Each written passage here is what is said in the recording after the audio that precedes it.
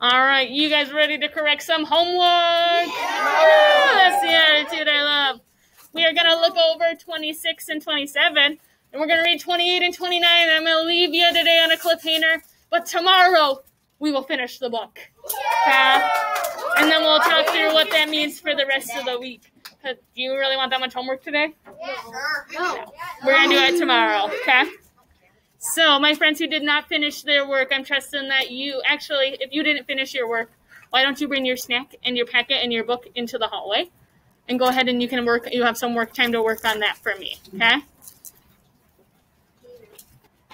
All right, so let's look over those. It was only the front side that you had to do, right? Only 11 questions? Yeah. And I just want to say a huge thank you, friends, for using your time wisely in class on Friday. That shows me that I can trust you and you have amazing responsibility. Way to go. All right, so let's look over our questions. Number 1, Dominic was excited to show Antonio and Francesca America, but what did he soon realize? What did he realize, Rosie? Dominic was excited to show Antonio and Francesca America, but he realized they would not be the same. It would not be the same. Why is it not the same? You are right, Rosie. That's an awesome answer. Christian, why are they not the same? It was 1908. Because it's 1908, and what is Dominic used to? Phones, electronics. It wasn't 1936. A year, right? Do you guys know what year Dominic's from? 2008. It was around, let's see, he went back 100 years, and it's 1908. 2008. So, yes, there's a lot of new stuff, but it's not 1936. Good try. That's a good try. It's 2036. 2036. No, all right. Number 2, describe the area where the boys would be sleeping. Where are the boys going to be sleeping, Bennett? Stinky, dirty, grimy, uncomfortable, and small. And small rooms. Good. You also could describe it in just one word, too. Do you remember what it's called, that area? Do you remember? Not uncomfortable. Do you remember what the area is called? Steerage. I would accept either. Bennett's listed out fabulously, but if you wrote down steerage, I would accept that also. Brooke? I think that it was old, rotten, wet, and all right, that is awesome. Mr. Peter, did you get that done? Yeah. Perfect. I will mark that off then. Good job.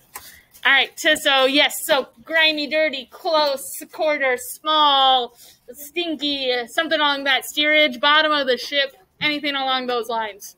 Questions on number 2? All right, let's look at number 3. What were the boys wearing on the ship? Why was this a problem for them? Why are their clothes a problem, Maddie?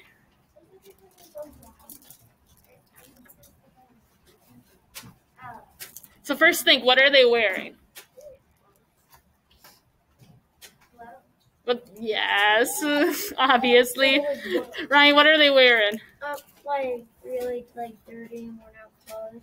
Really dirty and worn out, meaning that if they're worn out, the clothes are very thin, and that makes them very cold. Why is that a problem? Why is it a problem now? Amelia? Because when they go out to the deck, it's sometimes really windy, and then they'll get really cold. They can get really cold if they're up on the deck. And do they want to be on the deck or under in steerage? But if you had to pick one, which one's better? I would say the deck is. Why is the deck a little better? You get fresh air. Are you stuck touching each other like this? It doesn't smell as bad, right? The air, you smell the sea salt water. It's a little cleaner. But then when it's raining, they're stuck underneath. Oh, could you imagine how awful that would have been to have spent a week laying in a bed? And that's all you can do. There's no TV. There's really no games. You can't really talk because you're feeling sick. Oh, what a journey. Adam? They said that they would go up against the engine or something so they could get warm. Yeah. Do you remember what they would rub up against? It was part of the engine, but do you remember what it's called when it's not the down below part? Do you remember, Peter? It was the big smokestacks. Do you guys know what the smokestacks would look like on a ship? Here, let's do this. I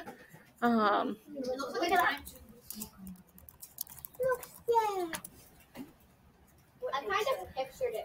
Yeah, so when they're on a ship, now on cruise ships, they look more like this one where they have a lot going on. But Dominic's journey one probably looks something like this, where they had the big piles and they had smoke coming out of them if that engine was running. Yep. That one is the Titanic. The Titanic actually had some fake ones, which is crazy, just because they thought it looked cool. But they would be useful for the engine so that the smoke from the coal could go out. So they would lean against it to warm up because, run tab, because their clothes were not that nice. Why didn't the first class people have to lean against the smokestacks?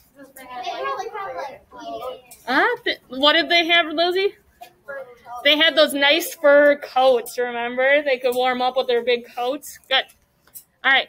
Why did Dominic want to use the bathroom? Why did he want to, Lily?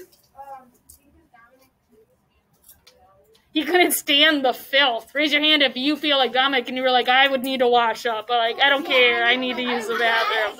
I would for sure. But you didn't know that at the time. All right. So now Ryan goes, I wouldn't because they're so awful, which leads us to number 5. Why is that a bad idea? Why was Dominic's idea to use the bathroom a bad idea? Levi? It was really stinky. What else was going on? Claire? Dominic saw a bucket of throw up and other stuff. He saw a bucket of throw up and other stuff. And by other stuff, we mean other things that come out of people that we don't want to see on the floor in a bucket, right? What else was wrong? Think through what Dominic felt when he was walking through. What did he feel? Adam? The floor was sticky, and he said there were no sinks, no toilets, no towels, and no toilets. Yeah, there's no towels, no toilet paper, no sinks, just those buckets. And the dirty, grimy floor, because what happened to the buckets? They got overflowed, and where does overflow go? On the floor. Okay, we're done with water. And remember, did Dominic have shoes on?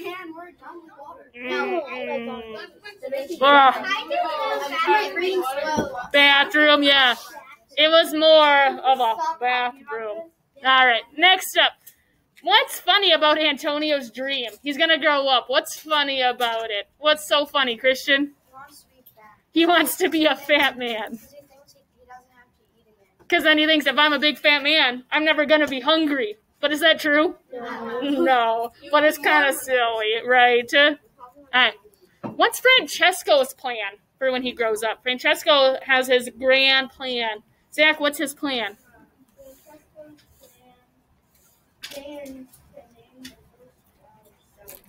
That's part of it. Yep, he's going to name his firstborn son Salvatore. What else, Thomas?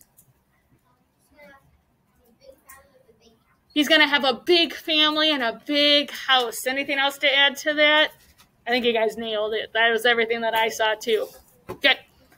Why do none of the passengers complain about the conditions aboard the ship? Remember, Dominic was just like, nobody's complaining? Why? Why is no one complaining, Maddie? They're scared that they're going to get kicked off. And if you get kicked off, what's probably going to happen to you? You're going to be stuck at sea. You're going to be stuck at sea or no America for you. And you're stuck worse off than you were. Good. Anything else to add to that one? No? Amelia? I mean, they would do anything to get to America. And they kind of said, right? They're going to do anything it takes to get to America, which includes the bad passage. That's the way it is. Thomas? Why wouldn't you just, like, get into one of the safety boats and just go by yourself? There's no safety there. They didn't have a lot of safety boats. You want to know why the boats didn't have a lot of safety boats? Because they didn't think it looked good. They thought people wouldn't want to buy tickets for the ship if it was too crowded with all those safety boats. What? No, but actually, that's why so many people died on the Titanic, because they didn't have enough safety boats and life vests for everybody, because they were like, it's not going to sink, and it looks bad if we have all those extra little boats around. It's like because it probably. So now, do you know what all ships have to have? They have to have more than enough safety boats and more than enough life vests to make sure. Yep. We learn from our mistakes. All right. Holy moly. All right. Back on track. We were at number 9, I think, right? Would you have complained? Yes or no? Explain means yes or no. What do you think, Claire? Would you have complained? I wouldn't complain because I would not want them throwing me overboard. I wouldn't want them. Does anyone agree with Claire and you would not complain? All right. How many of you disagree with Claire and you would have complained?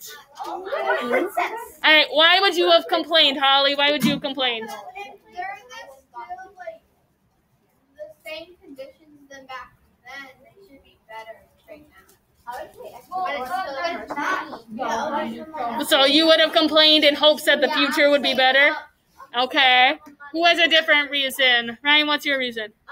Because I would have complained because it's like I wouldn't want to be like living in like staying a couple weeks in people's manure kind of. You wouldn't want to be sitting in people's bathroom waste, right? So maybe you complain. Like, that's really gross and I'm not a big fan of gross. It's really gross, and yeah, we don't really like things to be uncomfortable or gross. Last one, Monica, why would you complain? I would just at least complain that they would throw like away the buckets, like maybe empty it somewhere in the sea at least. But then those poor fish. Just kidding. I'm just kidding.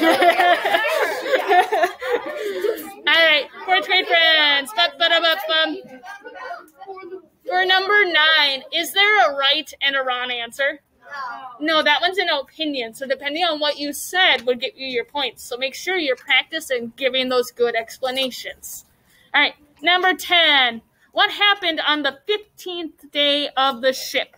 How did the passengers react on the 15th day? Do you remember, Nathan?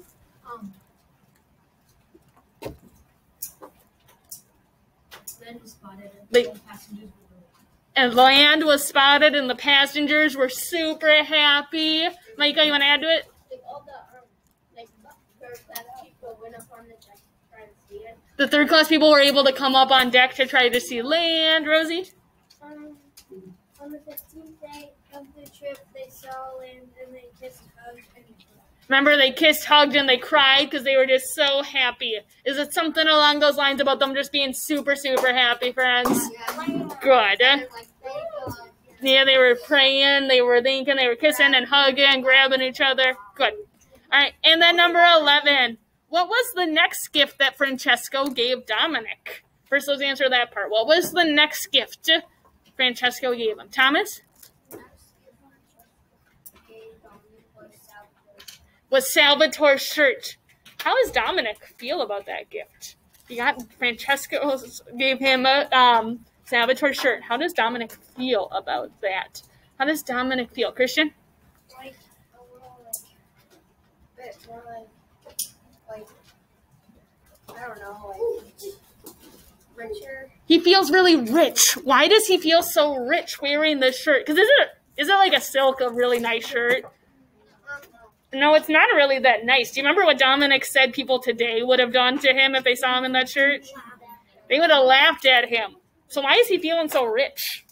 Why is he feeling so rich, Amelia? I mean, it's back then, and if it was one of Salvatore's shirts, he felt really proud of Salvatore, and Salvatore really liked it after he got to know him. You're right. They were really good friends, so he feels almost proud to wear it. I agree with that. Now, we talked a lot about this chapter, about the conditions of the ship. Why else might Dominic feel grateful or proud to wear this shirt? Think through where the shirt has been and what he's been through. Why would Dominic like this gift? Why would Dominic like it, Claire?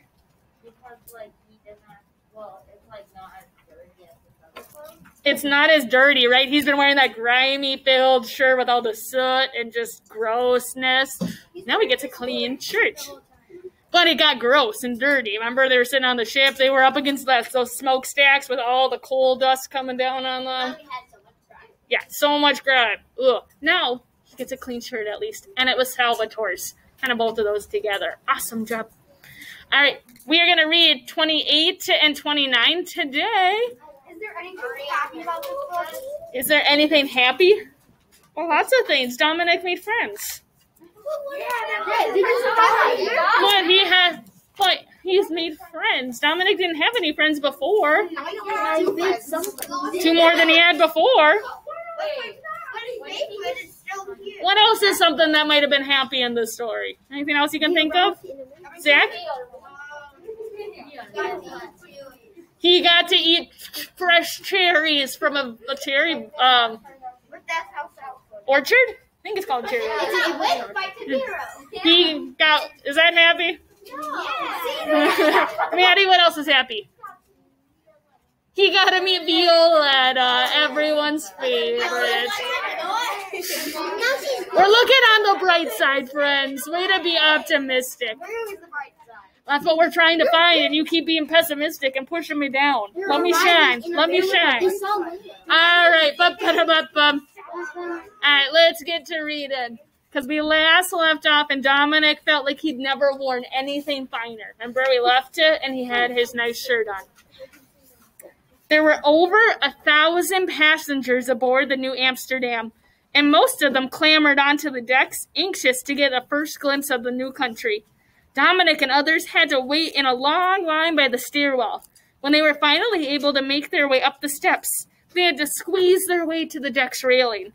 An odd hush fell over the crowd as they sailed into the Hudson Bay and caught their first glimpse of the New York skyline. Many of the passengers gaped over the deck's rails, having never seen a building higher than 2 stories. So imagine like our school, how we have our floor and then the one above us.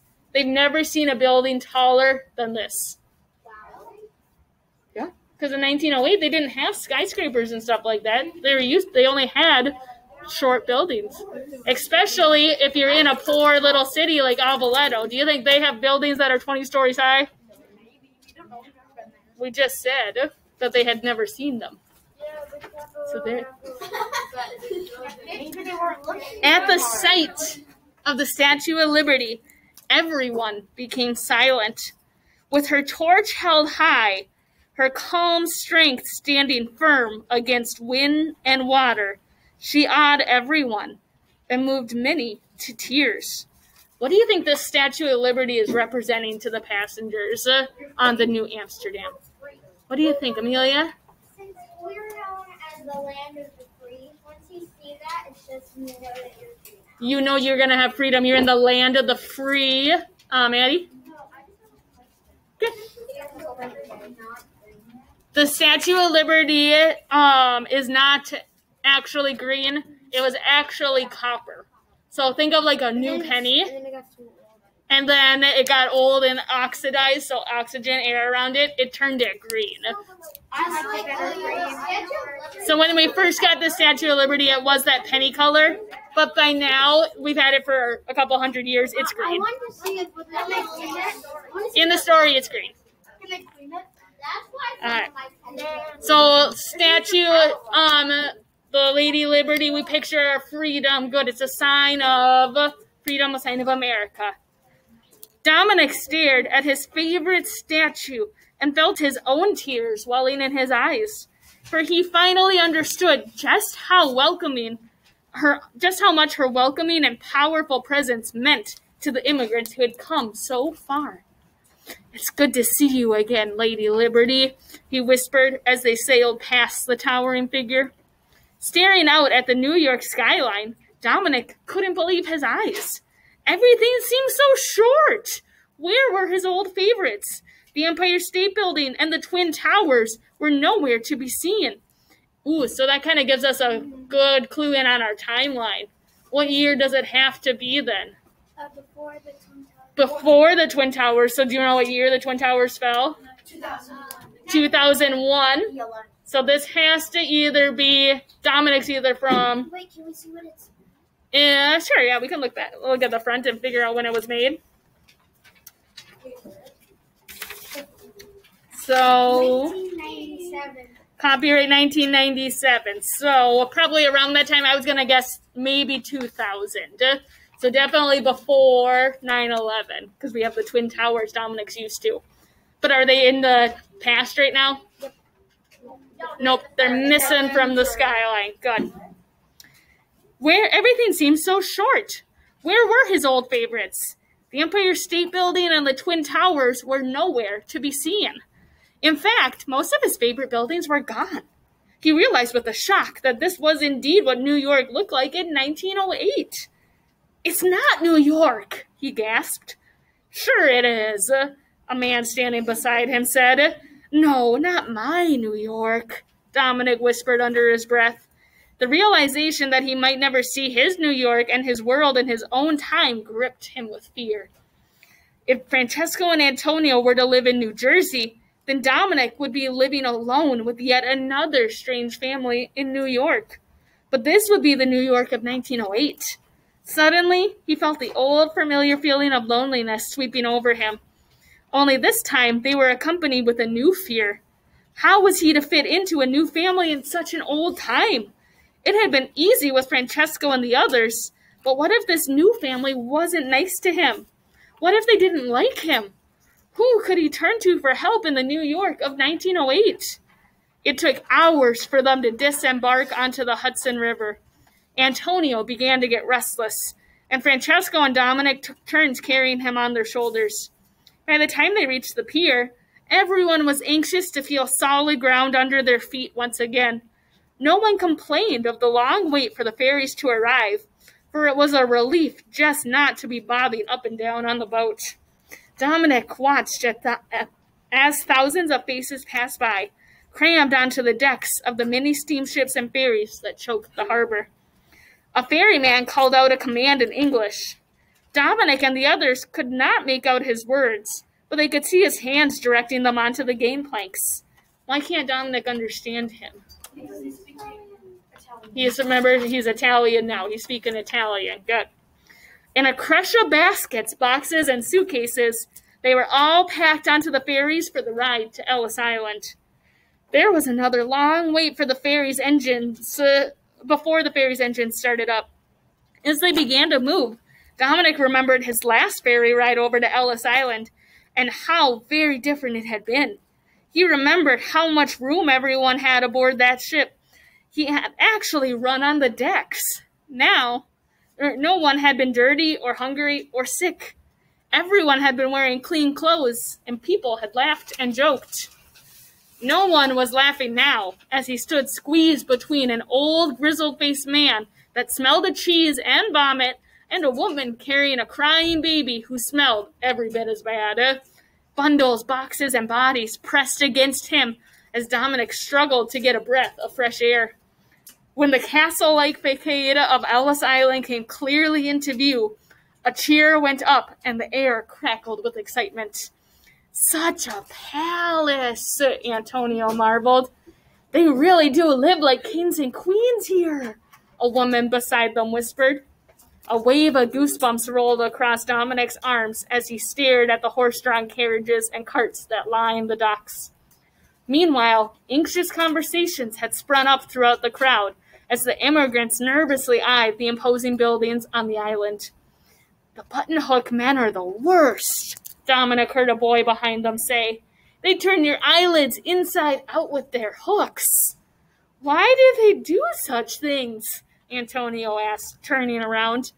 That is how they look for disease in the eye. It's part of the batteria, what they put you through before you are allowed into the country, came the whispered reply. Antonio began to rub his eyes fearfully as they followed the crowd off the ferry into the long line that snaked its way up to Ellis Island's main entrance. Everyone was talking about the battery of inspections that was given to weed out those who were not fit to enter America. I'm going to pause. I want you to point to that word battery on the top of page 149. Now, normally when we think battery, what do you think of? Right? Like something that powers something, a battery.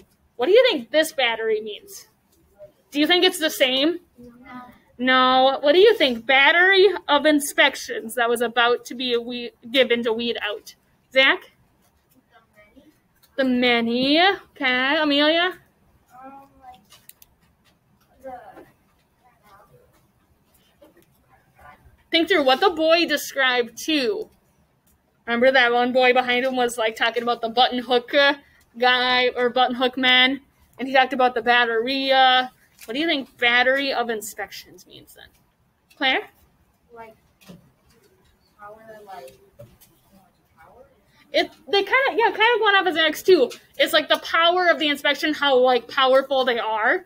They're going through and they're kind of putting you through a lot of like physical like pushes and strains on you. Okay, they're really checking everything. Rosie? Wasn't like the Ellis Island building like the same color as the Statue of Liberty?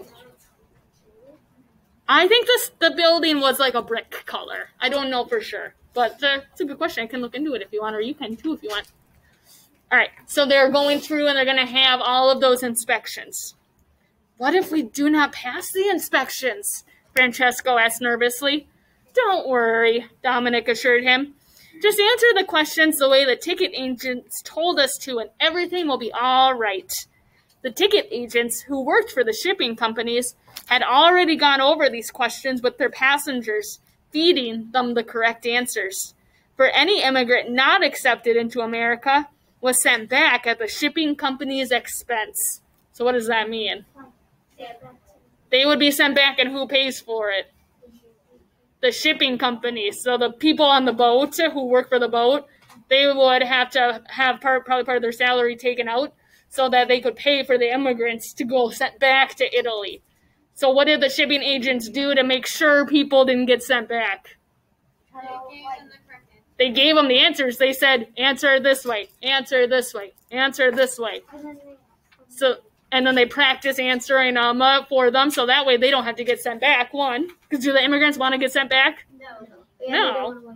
And the shipping company doesn't want to have to pay more money for them, right? They don't want to have to waste their money. Yep. All right. But now, standing so close to their dreams, with so much depending on each answer, everyone grew worried. What if we make mistakes? Francesco whispered anxiously. What if we don't give the right answers? Antonio, don't stick your tongue out like that. You don't want them to think you are an idiot. You don't want them to think you are an idiot, right, for sticking his tongue out, being like you don't want them to think that. It would make a good impression.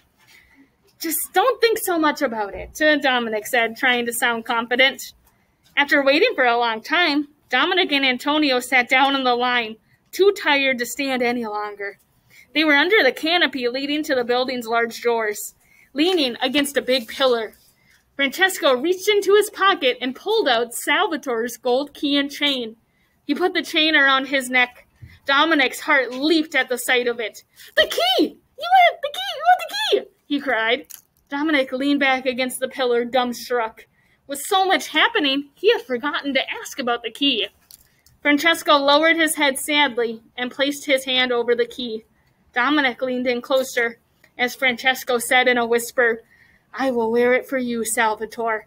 I shall keep it close to my heart until my own son can wear it. Do you think Dominic is his son? No, okay. His dad is Francesco's son because then he passed it down. Oh, okay. But think through. How much older are your parents than you generally? 27. Around probably 20 to 40 years. Let's go in that range. 20 to 40 years older. How far back are they? About 100 years ago. So does that make sense for Francesco's son to be Dominic's dad? No. So who do you think this guy could be then? His Some sort of great-great-grandfather, right? Could it be his grandfather? No. Well, let's think. If you had 40, he had a kid when he was 40 years old, and then that kid had a kid when he was 40 years old. That'd be about 80 years. It could be. Maybe, I'm thinking at least great-grandpa, right? Probably great-great-grandpa. Lizzie? Are the immigrant ship's conditions better now? Immigrants, they do. most of them come over on like airplanes, and you have to go through a lot of stuff. There are other ways immigrants come, but it's a lot. And as you go through more social studies, when you get older, you'll talk more about those. Are they like nicer conditions? Depends on how the immigrants come over. Like if they come over on their own, like these immigrants were wanting to, then yeah, usually if they're paying for it, they're much nicer. But if they're kind of forced, remember we talked about pull factors where people are forced out of countries, generally those aren't as nice a conditions. Better than this, but not nice. Does that make sense? But I would still go. It would Better. it'd still be better. Adam? So, his dad's name was Sal, so that could be short for Salvatore. So then, Francesco's son could be Dominic's dad. But going off of how long ago we are, that's the only catch. But sometimes what do families do? They pass on names. So maybe Salvatore, right? Dominic has a kid and names him Salvatore. What could that Salvatore do? Have another kid, and what could he name that kid? He could name him Salvatore. Or that kid could name his kid after who? Salvatore after Grandpa, right?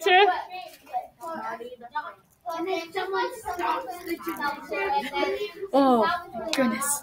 All right, we got one more chapter to go. Are you ready to see what's next? All right, fourth grade friends. Let's keep reading. Chapter 29, last one for today. You're doing an amazing job being responsible and following along, friends. Keep it up. Meanwhile, Antonio had bent down and picked up a small, rusty pin. Antonio, give me that pin, Francesco demanded. We don't need you to scratch yourself now. Francesco stood behind them, and as he leaned against a pillar, he began to scratch a little picture onto its plaster surface. Why do you get to use the pin and I don't? Antonio complained. Because I am older and more careful, Francesco explained. What are you drawing?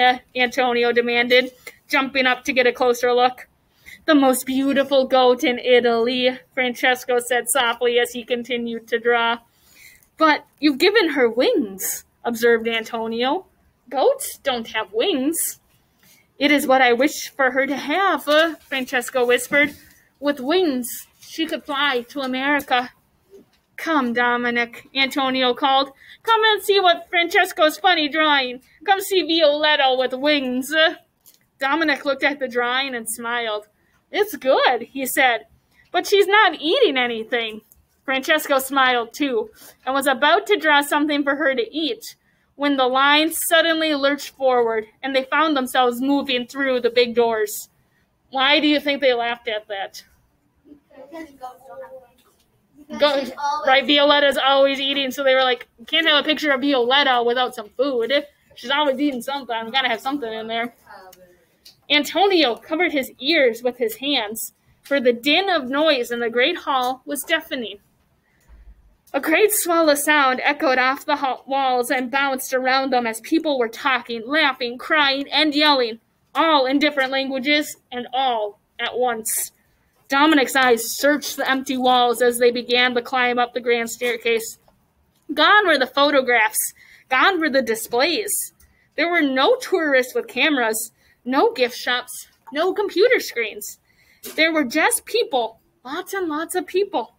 It was as though all of the photos and displays from the museum had suddenly come to life. Dominic and the others stared wide-eyed at the strange assortment of faces and clothing. When they had finally reached the first desk and the inspector had looked over their papers, he tried talking to them in English. Dominic was stunned to realize that, hard as he tried, he couldn't remember a single word of the language. It was as though he had never known it. Non parlo inglese. I don't speak English, Francesco told the inspector. Parla Italiano? Do you speak Italian? Francesco asked the man. But the man shook his head no and called for an interpreter to help them. Then he pointed to the names on the tickets and spoke again in English, in words the boys could not understand. The interpreter, who knew English and Italian, translated for them. Cantori brothers, go to the next line, he said. Cantori, Dominic whispered. Why did he say Cantori? How does he know my name? Mi chiamo Candiano, Francesco tried to explain to them.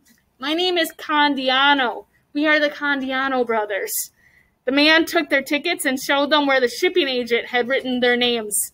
Antonio Cantori, Salvatore Cantori, and Francesco Cantori. The man read aloud, Cantori. What happened to Candiano? Francesco asked.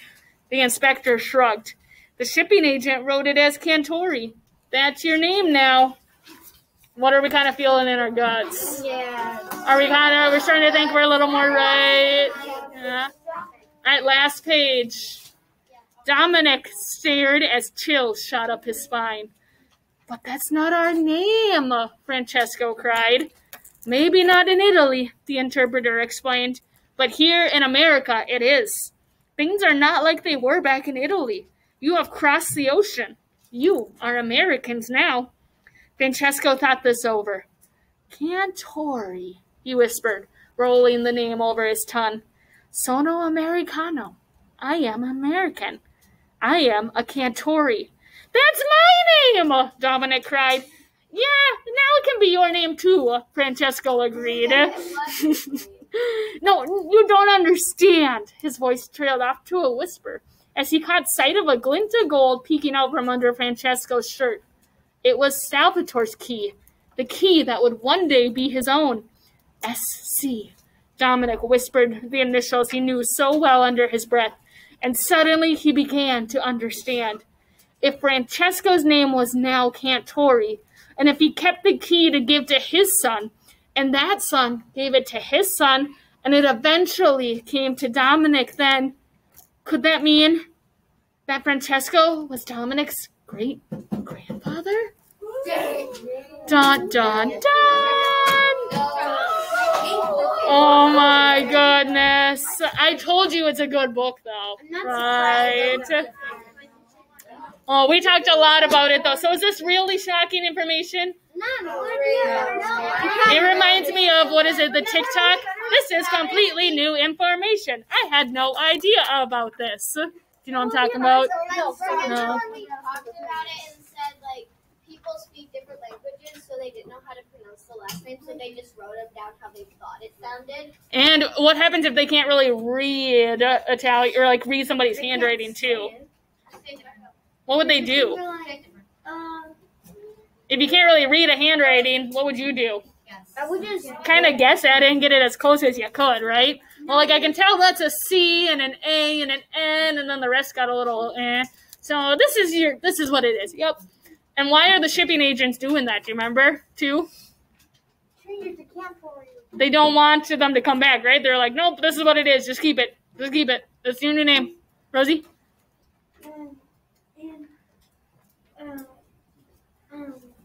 Francesco was like, Dominic said, like, what's my name? And then, Francesco. Francesco was like, yeah, it's your name too. I love that part. That's my name. Yeah, it can be your name. And Dominic's like, because remember, do they believe him? Goodness. All right, let's take a look over your homework for today, friends. On the back side of that page we looked over, you're going to do the rest of that back side, okay? So it looks like 19 questions, but we've already done 11. So really, it's only like 8, okay? So, so what we're going to do is you're going to circle number 10, 12, 13, 14. 14, we talked about Venn diagrams before. Do you remember what goes in the middle? Things they have in common. And then what goes on the outsides? Things that are different. Good. 15 should be a nice, pretty short one. 16, 17, 18, 19 should be short.